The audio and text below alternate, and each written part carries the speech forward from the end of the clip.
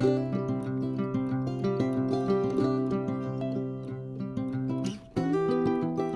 hearing is that many women are wanting to step into their full power. They're wanting to play big, and yet they don't feel they have what it takes to play big. And what I've been noticing is that in a lot of the circles I've been leading, I hear a lot of self-doubt. I hear a lot of loneliness, people that are feeling not connected. A lot of people who are expressing that they're in a time of change and they're really uncomfortable and not really knowing how to move forward.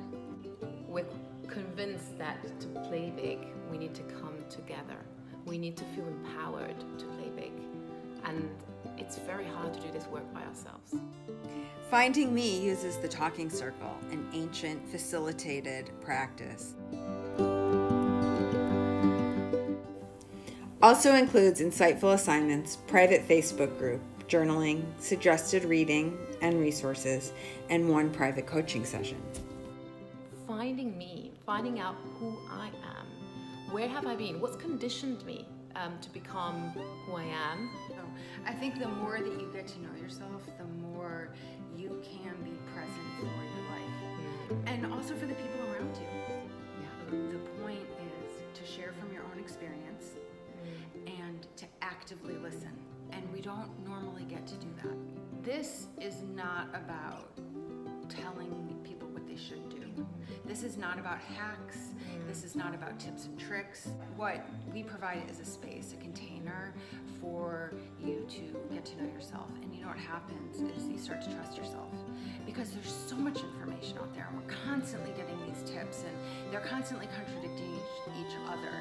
And there's this point at which we just don't know what to listen to, and we've stopped learning to trust ourselves. We really kind of bring in our expertise, both of our expertises, and kind of sharing the very best of it.